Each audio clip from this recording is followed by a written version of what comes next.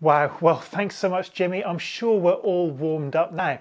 If you don't know me, my name's Ed, and a really important part of our time together is to open our Bibles and to let God speak to us. Jimmy's already got us started on that. He's a hard act to follow, but stick with us and let's open our ears and our hearts to God. I expect for all of us, we want to be people of integrity. We want to be true to what we believe and act in line with our values. And yet, we live in a world that seems so full of compromise, where so many people seem to have values that are different to our own.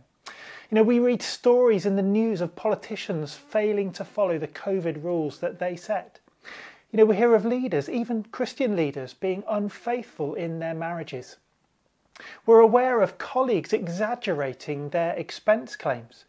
I heard of a man who wrote to the tax authorities and said this: "Dear sirs, last year when I filed my income tax return, I deliberately misrepresented my income. Now I can't sleep. Enclosed is a cheque for £150. If I still can't sleep, I'll send the rest." It seems like many are happy to settle for almost honesty or just a bit of compromise. Do you ever feel under pressure to compromise on your most important values? I want to be honest, but everyone else is cutting corners on their work. I want to show respect for my boss, but she's incompetent and everyone can't stand her. I want to give my family my undivided attention at the dinner table, but my colleague really needs to speak to me about this important proposal. I want to buy fair trade, but these shoes are so much cooler and they're cheaper. Today we're starting a new series from the book of Daniel in the Old Testament, and the series is called Stand. And one of the core themes in Daniel is this whole issue of being people of integrity. Being people of integrity in the midst of a challenging world. How do we take a stand? Over the next 5 weeks, as you might hope, there's going to be bizarre dreams, there's going to be hungry lions, there's going to be fiery furnaces. And what we'll see running all through is the incredible faithfulness of God demonstrating in the lives of Daniel and his friends. And we'll see that they were people who took a stand with extraordinary courage. But as we begin in chapter 1 this morning, what we see in Daniel is not only extraordinary courage, but also extraordinary wisdom. Daniel knew how to take a stand in the right way, at the right time, and for the right reason. If you're a Christian watching this, then hear this.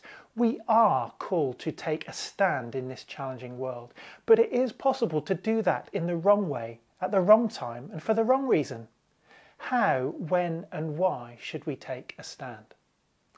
Daniel is an amazing book, and it was great to see so many of you on Zoom on Monday evening for an overview of the whole book. If you missed it, check out the audio recording by visiting highgrove.church/Daniel. You'll get heaps more out of this series over the next 5 weeks if you do. So we're reading from Daniel chapter 1. In the 3rd year of the reign of Jehoiakim, king of Judah, Nebuchadnezzar, king of Babylon, came to Jerusalem and besieged it.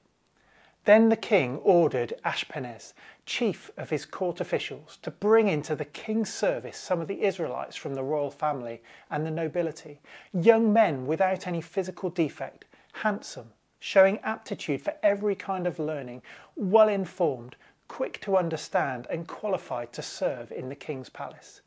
He was to teach them the language and literature of the Babylonians. The king assigned them a daily amount of food and wine from the king's table. They were to be trained for 3 years, and after that they were to enter the king's service. Among those who were chosen were some from Judah. The chief official gave them new names. To Daniel, the name Belteshazzar. To Hananiah, Shadrach. To Mishael, Meshach. And to Azariah, Abednego. So here we have a double whammy for the Israelites, the people of God. Nebuchadnezzar, probably the most powerful monarch in the world, not only destroys the temple and pinches precious treasures, but he also robs them of their future too by taking all the best and brightest up-and-coming young leaders. And among those were Daniel and his 3 friends.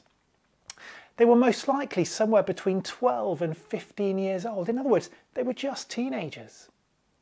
and we read of a 3-year period of training, Babylon boot camp, which was basically 3 years of brainwashing.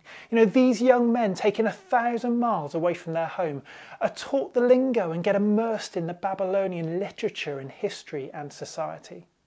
A society where God was not followed or honoured. They even had their names changed. Daniel's name becomes much less memorable, whereas his friends get much more entertaining names. Lots of jokes there. Everything is done to separate them from their Jewish roots. Everything is done to ensure that they are so taken up with a new way of life in their new surroundings that they forget about their own home and they forget about their own God. I wonder if that feels familiar to us. As Christians, we know that it's so easy to become so assimilated to everything and everyone around us. And we forget that our citizenship, that our God and our values are completely different. And as most of us would do if we were in captivity, it seems like Daniel and his friends are just going with the flow. You can imagine them shrugging their shoulders and saying, well, we've got no choice.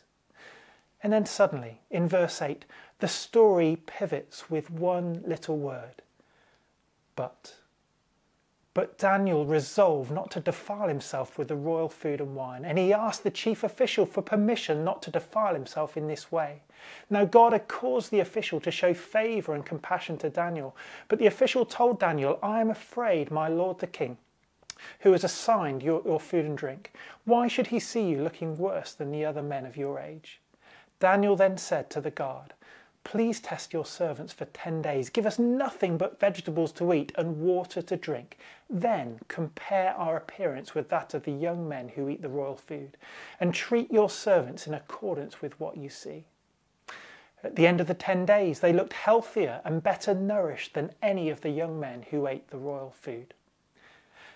Now this is amazing, and not just because it's teenage boys asking to eat vegetables. Daniel doesn't refuse the training of the king or the use of the non-Jewish name, but he draws the line at eating the king's food. I've got to say, as a teenager, I hated language lessons. I wasn't very fond of English literature. I also wasn't that keen on being given the name Ed the Duck. You have to be a certain age to know what I'm talking about. But I loved food, so this seems a bit upside down to me. Perhaps it was just on a whim. Perhaps Daniel was just feeling a bit under the weather and had lost his appetite. Or maybe he was just winging it. No, we read that Daniel resolved. In other words, he decided in advance, he predetermined, he knew what his values were, and it was a deliberate choice to take a stand when it came to eating the king's food and drinking the king's wine. But why? Some people suggest it was because of Levitical dietary laws, even though those same laws permitted wine. Others suggest it's because the food had been offered to idols, but then probably the veggies would have been submitted to idols too. I think that he drew the line at eating the king's food because it would have been a public declaration of his allegiance and his dependency on the king, rather than his allegiance and his dependency on God. Daniel understood that accepting the king's food was committing himself to the loyalty of King Nebuchadnezzar rather than to God. Daniel didn't kick back against his new name. He knew his true identity. He didn't care about his own name, but he did care about God's name, and he didn't want to see God's name dishonoured or insulted. Daniel didn't take a stand about everything that bothered him. He took a stand on the things that mattered most. Deborah reminded me of a time when I learned this lesson a few years ago. I'm an accountant, which is just a little bit more exciting than it sounds. I had to do a couple of years of study, including spells, at a training college in advance of taking some exams. The first year I was there, I was really surprised to find that we had to go into college and study on Good Friday one year, just before Easter. And to be honest, it got my goat a bit. I thought to myself, don't they know the significance of Good Friday? It's wrong. Why as a Christian do I have to put my work and my study before God? And I thought, I'm going to kick up a fuss about this. There's a principle at stake. And I remember sounding off to my mentor about it one day and telling him that I was thinking about confronting the college about it. I don't remember his exact words to me, but it went something a little bit like this. He said, My approach in these kinds of situations is this. If taking a stand is just to assert my rights and to benefit me, then I think I'd probably keep quiet. But if it's because others are being discriminated against or others are being unfairly treated, that's when I'd speak up. And I had just enough humility in that moment to realise that it wasn't my love and my care for others or my desire to honour God that got me all riled up about this silly little thing. It was my desire for a lie-in. Even as a teenager, Daniel knew what mattered and what didn't. And he exercised incredible wisdom and respect in the way he took a stand. Deborah's going to talk a bit more to us about that next week. But God, in his grace, caused the official to show favour and sympathy in the most miraculous way. And at the end of chapter 1, we read that even though they had taken a stand, Daniel and his friends get noticed by the king. Verse 20 says this: "In every matter of wisdom and understanding, he found them 10 times better than all the magicians and enchanters in the whole kingdom." And as we shall see as we go through the rest of this series, God raises Daniel and his friends up.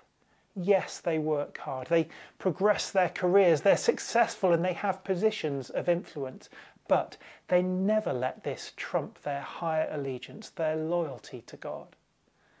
They continue to take a stand about the right things at the right times and in the right ways. Things get a bit hairy, to say the least, at times, but God shows himself to be incredibly faithful and incredibly good. In the same way as Daniel, we are called to ask ourselves the question, who do we belong to? Where is our primary allegiance? This week, what pressures have you felt to compromise on your most important values? When have you been tempted to forget that your primary allegiance is to God? Is it an overly demanding career, leaving you no time for God or your family? Is it a gossipy friendship group? Is it in the sites that you allow yourself to visit on the internet when you're bored? Is it in the drawer of Netflix rather than time with Jesus in Bible reading and in prayer? It might be something else entirely for you. One of the roles of the Holy Spirit is to help us to wholeheartedly follow Jesus. He wants to empower us to live for him, to stand out in this world. So we're going to take a chance to pray, and I want to encourage you to perhaps just to hold your hands out to receive from the Holy Spirit. We're just going to take a moment to pause, to wait. Ask to be filled with power.